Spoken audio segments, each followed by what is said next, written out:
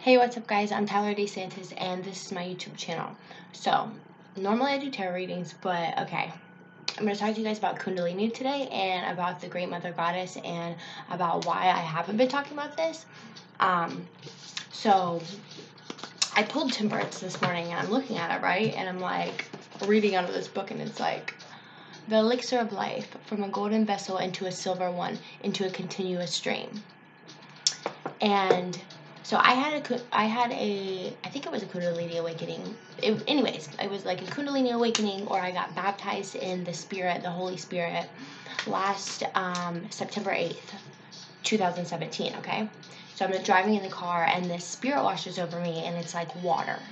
But it basically opened my mind up to everything in the universe, and told me, like, basically, sorry to turn that on, but it let me see the connection in everything, like this thread that connects literally everything. It was like on the radio, the numbers, and it's never stopped. The people have said I'm crazy and all this shit, whatever. Prove me wrong today.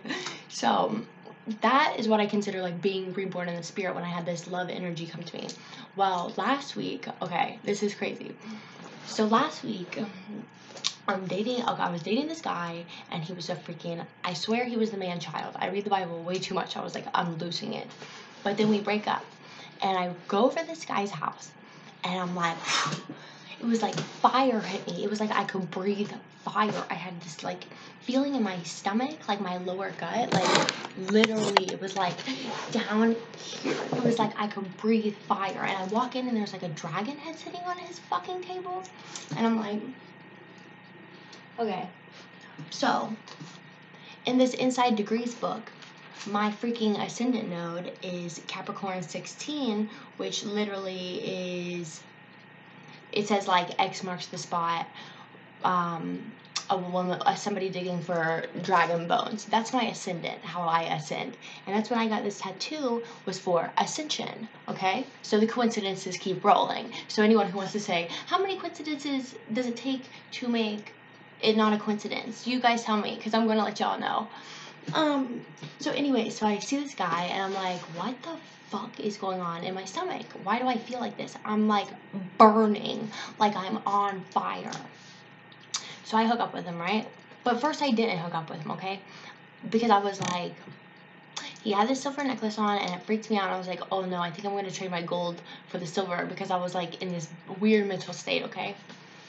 Anyways, I couldn't help it. Like, my kitty was like throbbing. So the next day I end up fucking him. But I'm like, okay, wait. So this spirit goes literally inside this dude's body, and his whole face and demeanor change. And he comes out the shower like, and I was like, okay, it's that time. So yeah, anyways.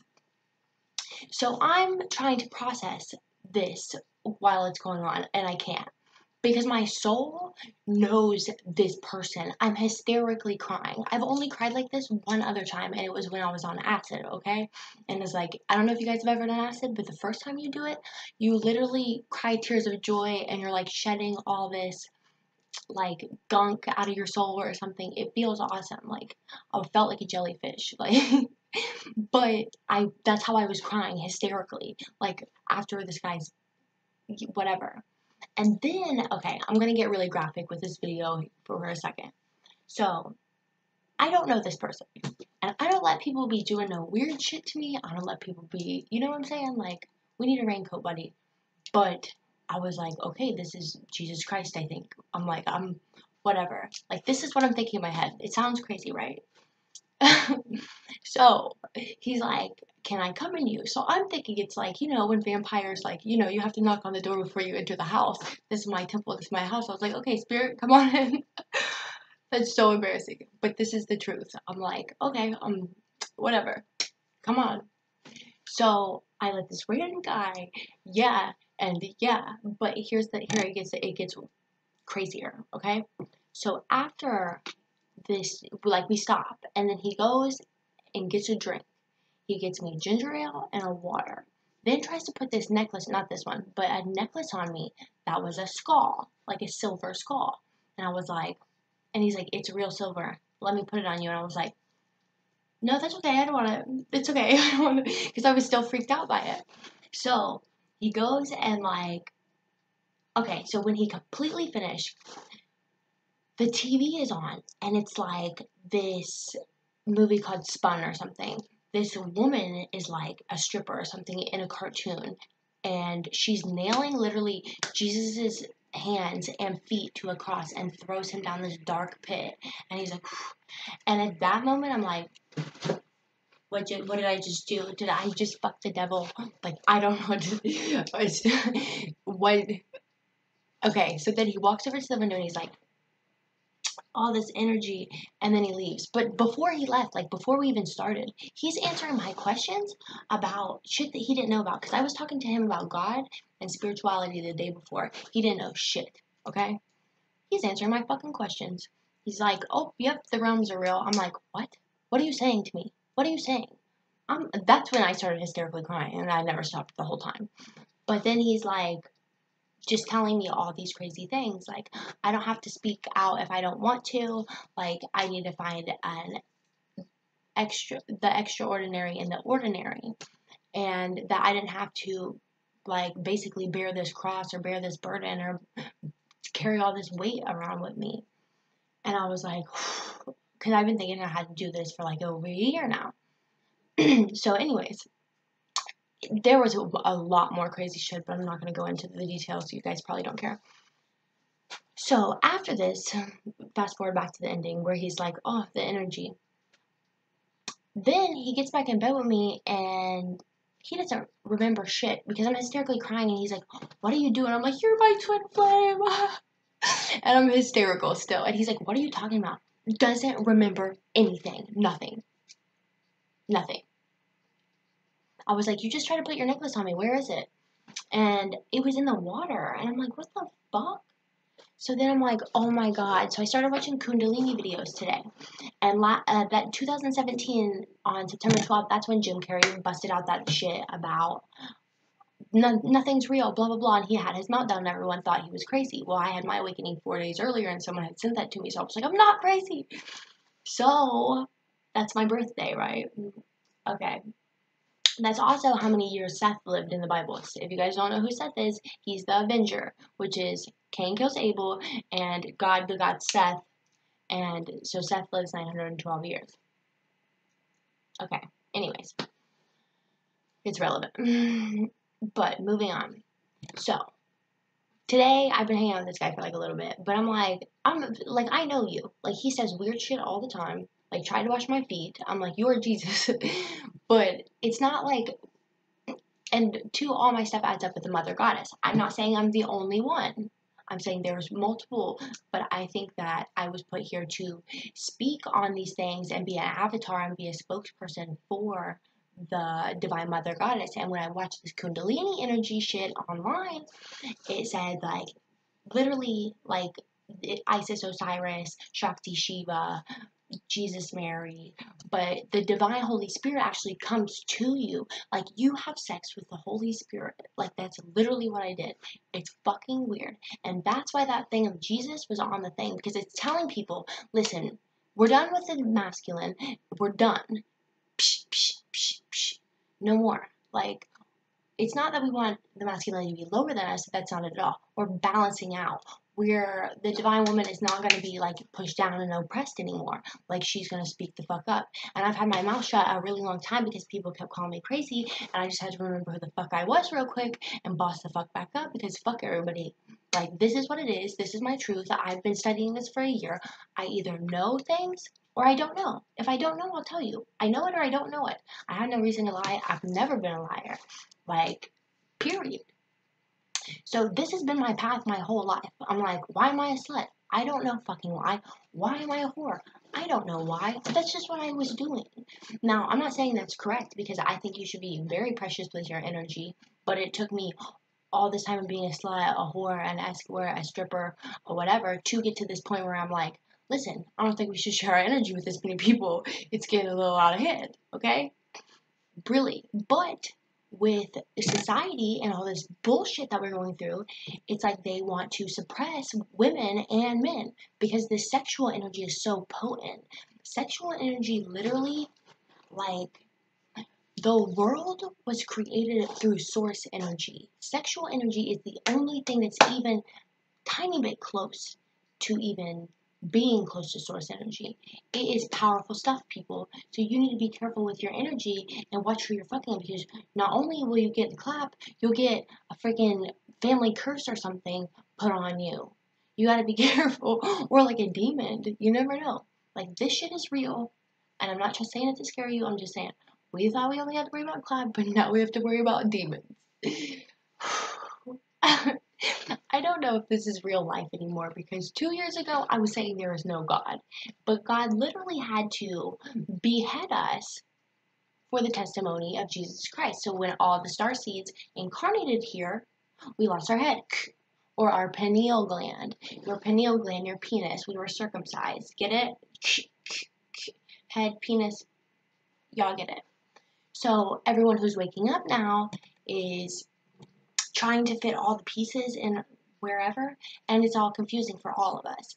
And I've spent a lot of time reading the Bible, the Quran, what else do I have?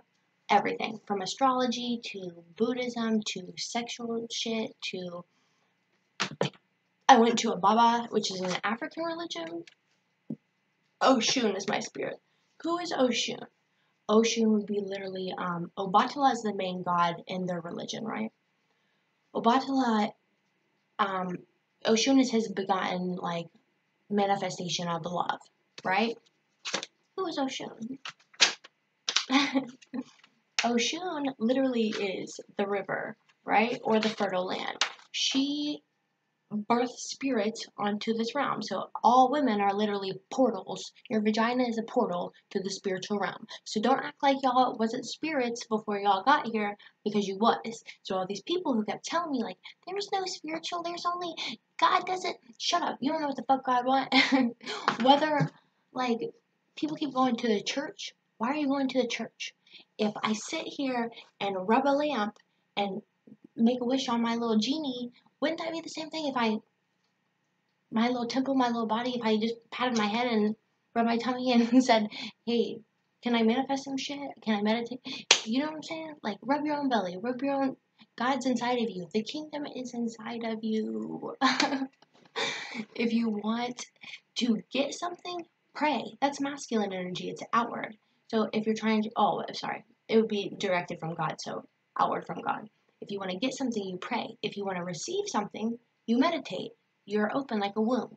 That's why I'm saying we're here to balance this energy. We're not here to step on the male. We're just here to say, hey, like, we're done having you step on us. Like, I'm sick of people saying women are emotional. Like, have you ever walked down the street and a man's called you, hey, what's up, baby girl? No, thank you. Oh, you ugly anyway. And we're the emotional ones? Like, no, bitch. Come on. Come on. There's nothing worse than a man's ego and pride. If you even tweak it a little bit, I'm not going to talk about that, though. I'm not going to talk about how big babies men are. I'm going to go back to Oshun. So Oshun is literally, she protects, okay. She's the virgin, or known as the holy whore. She protects prostitutes and babies being born. She's the lady of charity. Imagine that.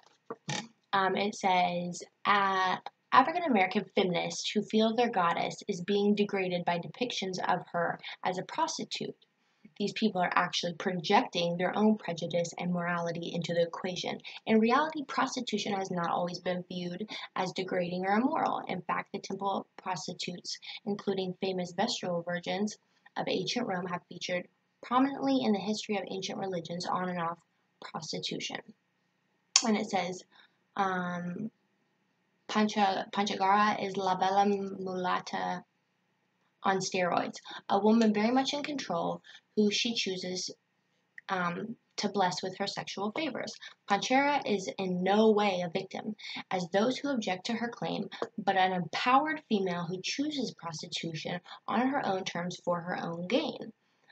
Ochun Panchagara has been an inspiration to women who, for whatever reason, have engaged in prostitution. She demonstrates that A human being's sense of self-worth need not be affected by what he or she does for a living. Did y'all hear that? You can see it right here. This is Ocean. This is in the religion E-Flat. Now, here's where people are getting really fucked up in their religions and all these, like, they want to make it. People don't understand a sliding scale. So, whatever happens on this little teeny miniature atomic level will happen on this, like, bug level, which will happen on an animal level, which will happen on a people's level, which will happen on a star level or in a zodiac level, which will happen then on a galaxy level, and then in the God's realm level, and then I don't know what's after that, but the heavens upon heavens, like it keeps going. It's a sliding scale, and where we're in a spiral galaxy, okay, it's going to keep coming around because it's going to be his story. History is his story. So God was the invisible, manifested the first, okay? And then from there, here are all of us. And I think it might even go like, God was the mind, God the thought, which made a vibration or a sound in the throat, which then became a word, and then manifested into a person. That's why I think man is the number 4. That's why he was created on the 4th day. This is why I think that, in 6 days the world was created, on the 7th day we rested. But, moving on. So, back to this dude. So, this guy is my twin flame, period. He's just like me. He's kind of annoying, but I'm kind of annoying. So, we match. But, literally this morning I was like, dude, I think we're telepathic. So I wrote down a couple like words, and he literally got like almost all of them correct. Like one, I think I wrote down pig and he said pie, but I'm like, that's fucking crazy. So we got like 4 out of 5 of them right. And I'm like, we were just doing simple stuff, but everything we've been told is a lie. So now we're embracing this feminine, era because we're moving from the age of Pisces into the age of Aquarius. So it's going to be feminine again. So everyone's going to be on this level of niceness, sweetness, unity. We're moving out of duad or duality, and we're coming into unity. We're making the two things one. That's why I found my twin flame, because your twin flame. And this is why in the Bible people are like, oh, the Bible's incest, blah, blah, blah. Listen, you don't know what the fuck you're talking about. Because the Bible is actually really legit. Everything is legit. You can take any story, it's the same story. But let me tell you. So say we have a pill. This is a pill, okay? One half is feminine, and one half is masculine. Or plus and minus, positive and negative, whatever. Everything in the entire universe has a positive side and a negative side, or a receptive side and a direct outward side. And technically, if you look at it, it's actually 3. It's always like 2 feminine, like 2 circles to the left and 1 to the right, or something like that. Because the world was a womb, empty, and then we got the light or whatever, and God divided the light from the dark, okay? So when they divided the light from the dark, that's splitting Eve and Lilith, is what I'm thinking. Like, Madame is spelled frontwards and backwards. So the first Adam was actually a madam. Go figure. So daylight and evening, or Lilith and Eve, got split. Psh, that's where you got 2 bitches from. So they split her in the middle. This is also the story of Tiamat getting split by Marduk. Now Marduk comes in to divide them or whatever. So I guess that's like pretty much how life goes. The masculine dividing the hoes from the housewives, when really the housewives want to be the hoes, and really the housewives' husbands are fucking the hoes anyway. So it's like, and the really funny part about being a hoe, and when I say hoe is like an escort, for me, it's like looking in the ass end of society at people at their truest selves. Look at all the people in society right now. Who's not buying a hose? Oh, wait, because even Donald Trump, like, hell yeah, like, Melania, the first lady, is even a hoe. Like, she's a house hoe, but she's still a hoe. She got wifed for a lot of money. Good job. I would still not. Donald Trump, No, I'm not hating. I'm just saying. But, okay, listen. It's like, people want to make it something it's not when, like, I didn't have to do that. I'm smart, very, very intelligent. I can do whatever I wanted. I just, one, it's a lot of money, really fast, and I wanted to sit and study God. It's, when I was in fucking college, I literally took religion and sexology. I was atheist then. What am I doing studying religion? What am I doing studying sexology? Who takes those courses? Like, if people think that God didn't give you a divine plan for your life and whatever you do isn't what you're supposed to be doing, you're wrong. Whatever you like to do, do it. And I've always been like that. Up until recently when I got into this Bible heavy and I was like, damn, it started to make me feel bad. And I don't feel like I should feel bad. But a lot of it is true. But you gotta watch what people have twisted and turned. And the only thing that I have to go on is what I have inside. And that's the only thing for me I can trust. And that's the only reason I could read the Bible is because it related to me because I could see myself in it. And I was like, damn, this is me. Ooh, Babylon the Great, that's me too. Like, because all these people are incarnated. So it's like over and over and over. And it might not even be that they're incarnated. It might be that there's only so many spirits here and we can only use one of these templates of spirits. You know what I'm saying? Because everything was created in so many days. There's nothing new under the sun. If you want to get something new, you have to go over the rainbow and get it from the etheric realm. So I hope you guys are following me right now. I'm giving you guys a lot of information. I think I should probably stop this video here. But yeah, so I'm super happy I got my fucking voice back. But if you guys have any questions, if you want to hit me up about whatever, I'm totally down to answer any questions. You can check out my website, tylerdesantis.com. I just want to thank God for everything. And oh my God, it changed my life in so many ways. And it's so beautiful. And if you don't believe in God still, like, look around.